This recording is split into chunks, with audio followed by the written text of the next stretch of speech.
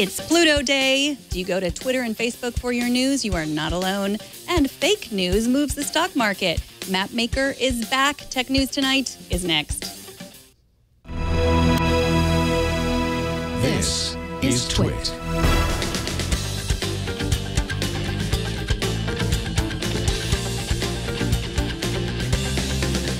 This is Tech News Tonight, episode 380 for Tuesday, July 14th, 2015.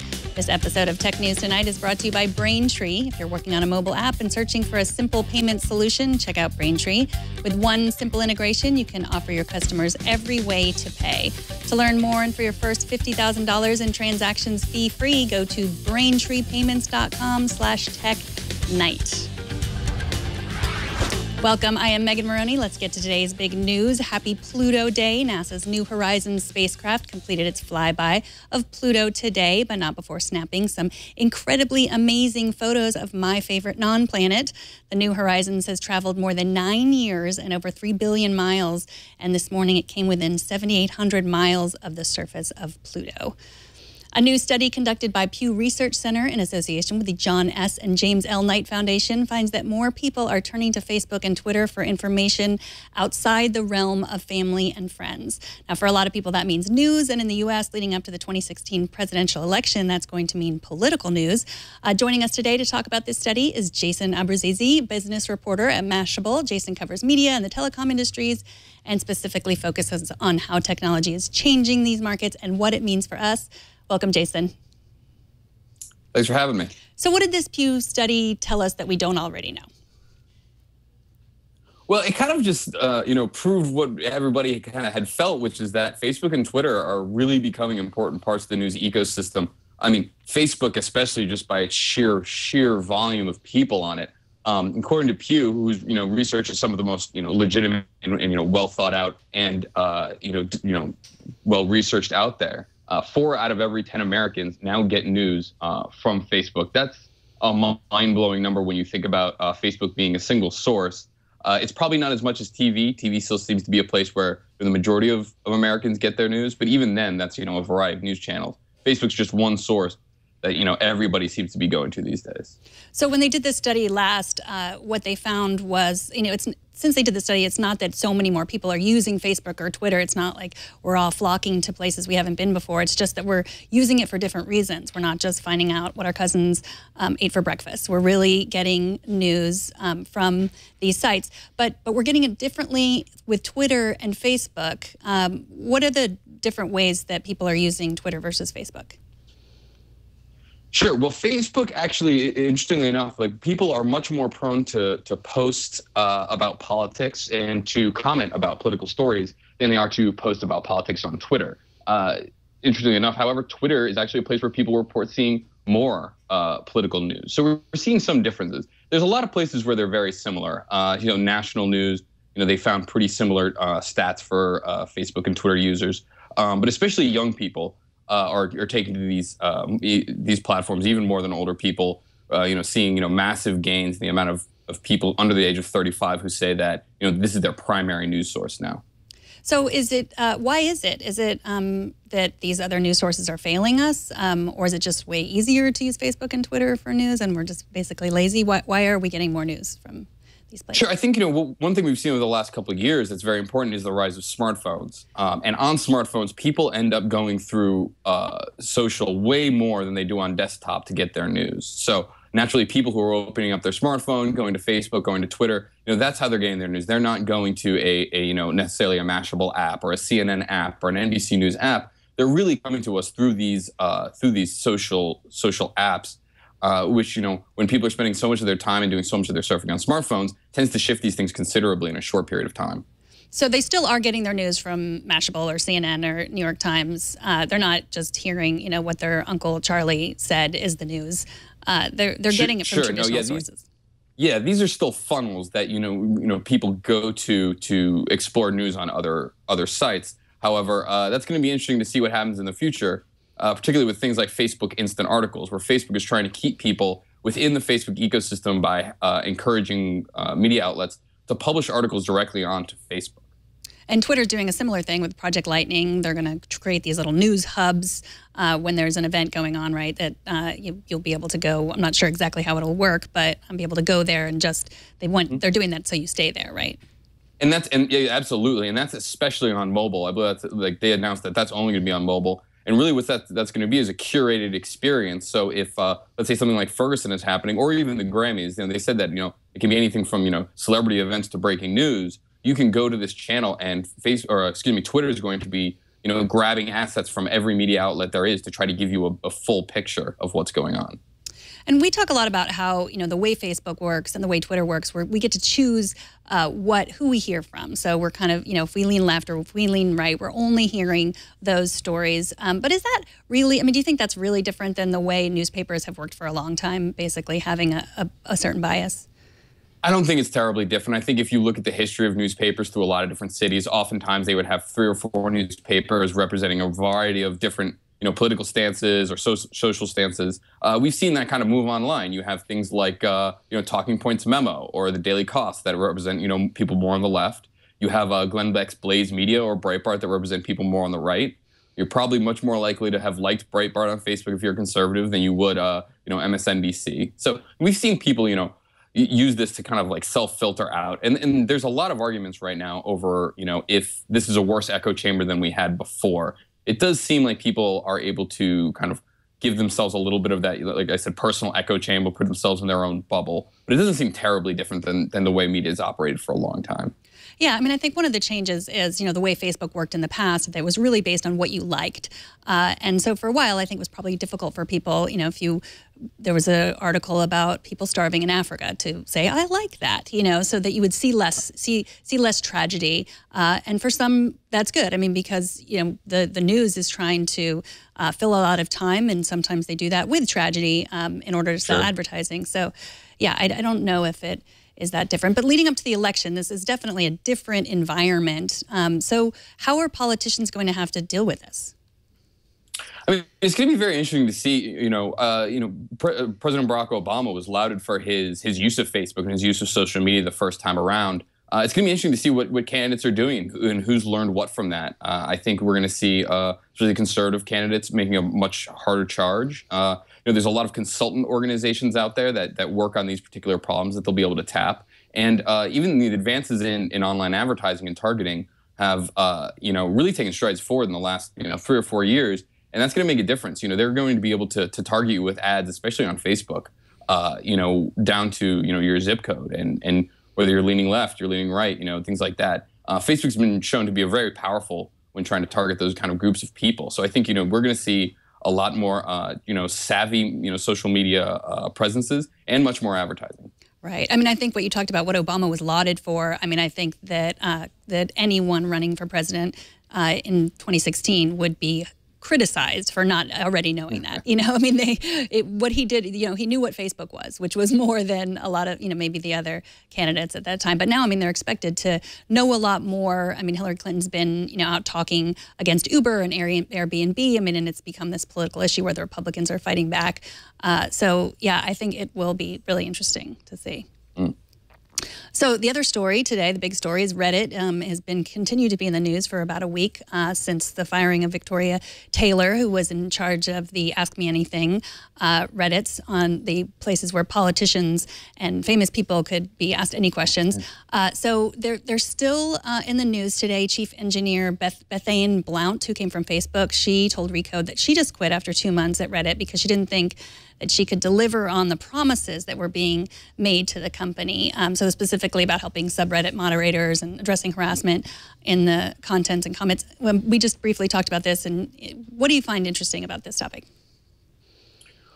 Well, Reddit has always been a fascinating place, and a lot of things going on underneath the hood that we probably didn't know about, and now we're starting to get an idea. And also seeing just how hard it is to figure out the future of this platform. Ellen Pao seemed to be brought in with the idea of, taming what had become, a very, Wild West type place that, embraced almost all types of thought and content to try to figure out a way to make that a little friendlier, particularly to advertisers, and encourage advertisers to be on the platform. It's a really difficult thing to do. You saw that, even the slightest change or firing the wrong person can set off this entire community, and particularly the all-important moderators who kind of act as more or less volunteer employees on the subreddits. It was a tinderbox just waiting to go up. Now we're seeing it, basically on fire. And going forward, we're just going to see more changes. We've already seen changes at the executive leadership. And now it looks like the next thing we're going to see is actually policy content changes coming up. Right. I mean, it's really interesting that you bring up these unpaid employees, because we talk a lot about Uber, and Uber drivers are not getting health insurance. But these people were not paid at all. They were just doing this because they wanted to. I mean, they weren't, slave labor or anything. But to really be building an advertising-based company on the backs of these people, I mean, I don't know why they would be surprised that they would fight back like this. I mean, absolutely. And people who work on Reddit, particularly the moderators, are very protective of Reddit and the things that they like about it and kind of the lack of rules. But as that has progressed and the site has grown, that lack of rules has also become a bane to many moderators who, struggle to keep up with what's going on in their subreddit, to struggle, to keep up with just like maintaining a healthy site, particularly if you're working in any sort of like social commentary area.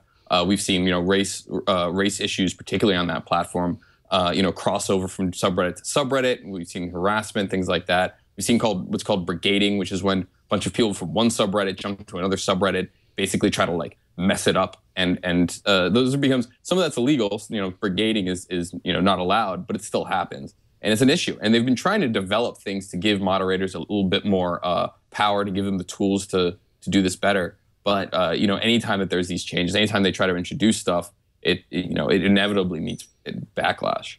Right. I mean, that's what, before Ellen Pao resigned, she said, we're going to give you better tools. We're going to, have a better system in place. We heard you. We're sorry. But then these other people are leaving because they're saying, you're promising that, but there's no way you're going to be able to do it. Yeah, I mean, there does not seem to be any faith among moderators in Reddit's leadership. And now they've brought back, I believe it's the first CEO, one of the co-founders, to try to handle this issue and figure out a way forward. His statements so far seem to have only made things slightly worse. He's kind of insinuated that there's going to be some content rules coming up, and that's already kind of spooked some people. So I think on Thursday they're doing an AMA, and we're gonna kind of get a look at some of these new rules. It seems to be an expectation that they're going to be targeted, particularly at hate speech, which has been a problem on Reddit for a while. It is really interesting because, like Twitter, it does seem like a lot of these executives kind of just go out there and, just say stuff, like, as opposed to it being vetted and, they have their talking points and, it's like, but then it's like, it's buried in all these conversations. So they're not just, sending out the crazy tweet that everybody sees. It's that you see the community and how they, I don't believe you, like you're wrong. They're direct responses to that. So it is really interesting. I will look forward to that AMA. Which you said is going to happen on Thursday? I believe Thursday, yeah. Yeah. Well, Jason, thank you so much. Jason Abrazizi is the business reporter at Mashable. He's at Jason Abrazizi. That's ABBRUZZESE on Twitter. And do you have a Reddit handle you like to give out? Not publicly. Okay. We got to have some privacy, right? Absolutely. Well, thank you, Jason. Take care. All right, thanks a lot. And coming up, nerd performance art, Google cuts costs, and Amazon cuts prices. But first, this episode of Tech News Tonight is brought to you by Braintree. That's code for easy online payments. If you are building a mobile app or you're thinking of building a mobile app, you should definitely take a look at Braintree. Braintree is the payment solution used by companies like Uber, Airbnb, Hotel Tonight, Living Social, and Munchery. Braintree has made the payment experience in all of these apps seamless, and now you can add a similar experience to your own app. With excellent customer service and simple integration, Braintree gets you ready to receive payments quickly, and their continuous support plus fast payouts means you'll be prepared as your company grows from your first dollar to your billionth. Braintree is helping solve the problem of mobile cart abandonment by offering a best-in-class mobile checkout experience. You can check it out for yourself. Braintree gives a full-stack payment solution, support for all payment types that your customers might want. So start accepting PayPal or Apple Pay, Bitcoin, Venmo, cards, and more, all with a single integration across all platforms with superior fraud protection, customer service, and fast payouts. To learn more and for your first $50,000 in transaction fee-free, go to braintreepayments.com/technight. Now, on to a few more stories we're following today. The New York Times reports that Twitter stock rose 8% today based on a fake news story. The story appeared on a site designed to look like Bloomberg and even included a Bloomberg News reporter in the byline. The story claimed that Twitter had received an offer to buy the company for $31 billion. It took about 10 minutes for investors to determine that they'd fallen for a hoax, and the stock was back down to its original price. So although Google is not buying Twitter, they did release their own news today that made their stock go up 2%. The Wall Street Journal says that Google is cutting costs, curbing hiring, and taking a stricter approach to costs, especially for those without clear business objectives. This announcement comes just a few days before a Google earnings call this Thursday. In other Google news, PC Magazine pointed us to a post on the Google product forums announcing that the Map Maker feature will be reopened for editing in early August, and it will be moderated. You might remember a few months ago that Map Maker had to be shut down in a "that's why we can't have nice things" huff after several inappropriate uses of the tool. Google says they're planning on relying solely on community moderators to police the tool, since that worked so well for Reddit. Are you ready for Amazon Prime Day? That's tomorrow. In an effort to get us all to buy lots more things we may or may not need, Amazon is creating an alternative to Black Friday, where they will offer deals on Kindles, Chromebooks, Roombas, Bose headphones, and more. All you have to do is take advantage of these deals is to become a Prime member for $99 a year. I will put a link to the list of all the products Amazon says will be on sale tomorrow. That link will be in our show notes. And finally, did someone say nerd performance art? That's how the New York Times describes the Print Wikipedia project, an art installment that attempts to envision what Wikipedia would look like if someone printed the whole thing out and bound it like a set of Encyclopedia Britannica. As someone who grew up in the days of the encyclopedia, I was fascinated by this. Artist Michael Mandeberg uploaded Wikipedia to the on-demand print website lulu.com, and they're offering to sell the 7,600 volume set for a mere $500,000. You can also purchase individual volumes. May I suggest volume M for Megan Maroney? I am very interested in this. I would like to print it out. They had to use special code to get it up to Lulu. It's pretty amazing. And that is it for this edition of Tech News Tonight. Subscribe to the show at twit.tv/TN2. Write to us at tn2@twit.tv. Watch live every weekday at 4 p.m. Pacific. And don't miss our morning news program, Tech News Today, every weekday at 10 a.m. Pacific, 1 p.m. Eastern. And you can subscribe to both of those shows on iTunes. And we love it if you do, because then we raise higher in the iTunes list. More people see us and more people watch and listen. I am Megan Maroney. Thanks for watching. Bandwidth for Tech News Tonight is brought to you by CashFly.com.